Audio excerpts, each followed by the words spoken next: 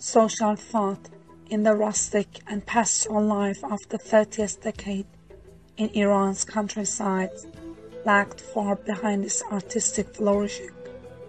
The 30th decade couldn't be counted as an appropriate basis for women to get involved in making art, at least in villages. Forced and early marriage, marriage without love, pastoral farming life, and lack of feminine elegance were normal features of women's life of that era. But exceptions can still make miracles. It was into this brutal and ruthless world that the protagonist of our story was born. Then follow us to listen to the life of a woman who has risen from the ashes to become very prosperous.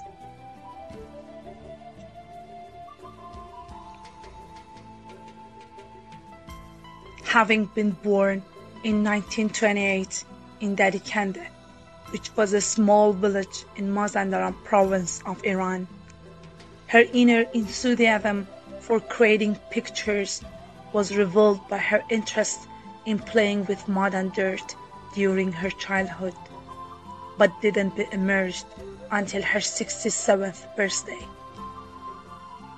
The birth date of this rural unknown woman was simultaneous to the other famous people like Ennio Morricone, the Italian composer and conductor, or Che Guevara, an Argentinian revolutionary, physician and author, or even Noam Chomsky, the American linguistic and philosopher.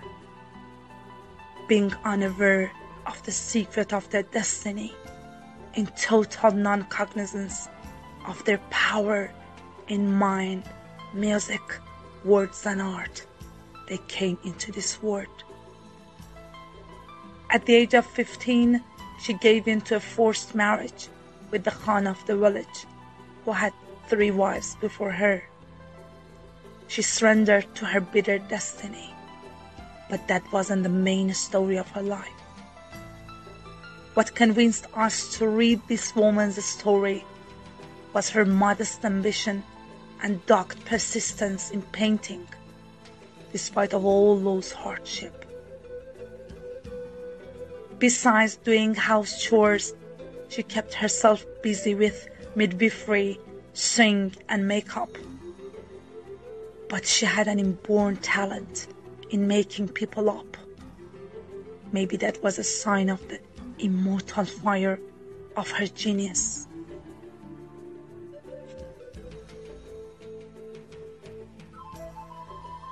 After her husband's death, her constant companion was a cow who was such a blessed relief from her deep trouble and suffering.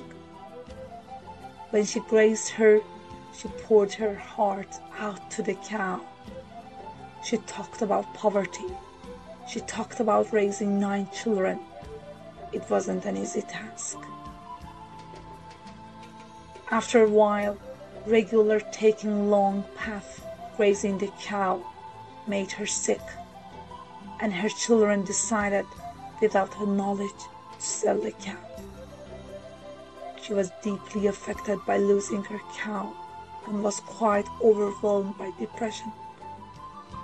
She needed motivation to save her hopeless heart. Always had a passion for writing, but she was illiterate. So she started painting.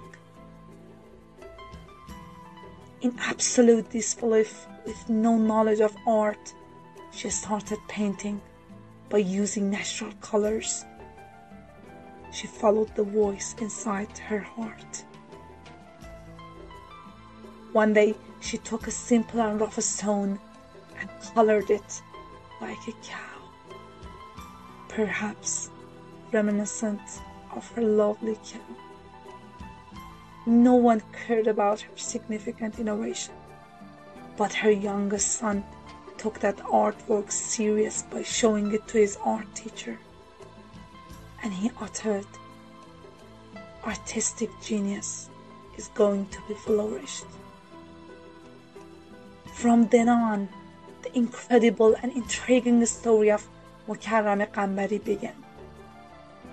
There was a lovely stream of painting that flows through her heart, like the stream of water in a river. The whole house, including the walls, the doors, the oven and the fridge, was made up by her love. These inanimate objects tend to shoulder for her, to cry on, to alleviate her pains and suffering.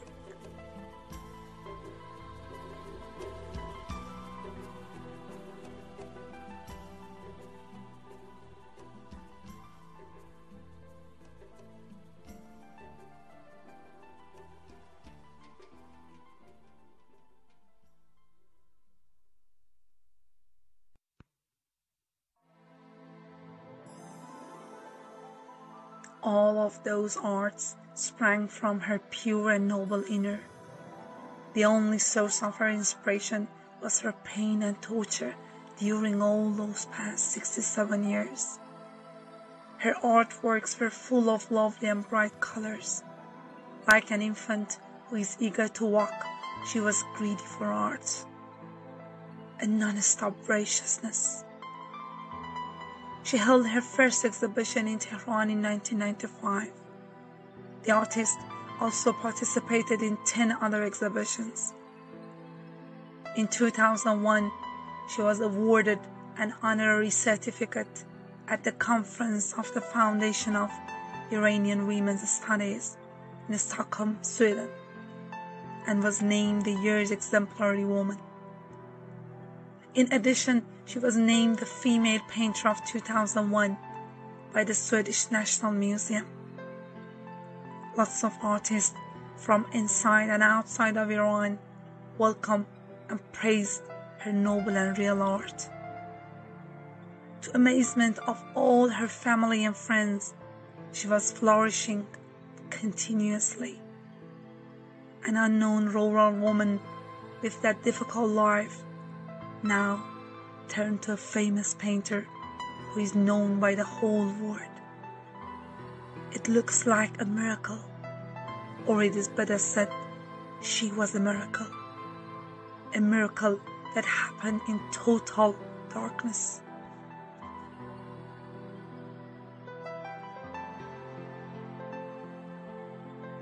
She left hamlets to be or not to be. Maybe late, maybe far, she chose to survive forever.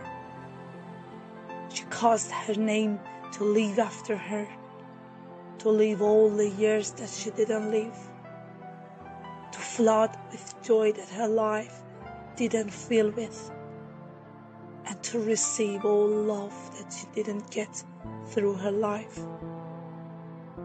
Her birth date was unknown, but now, at the age of 77, she was known by the whole world. She achieved her ambition in life.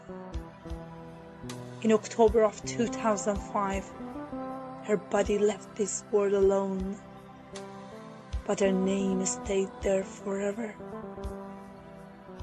She took the road that lasted 67 years, but finally taken over. If she could write, she would compose this poem by Robert Frost. Two roads diverge in a wood and I took the one less traveled by, and that has made all the difference.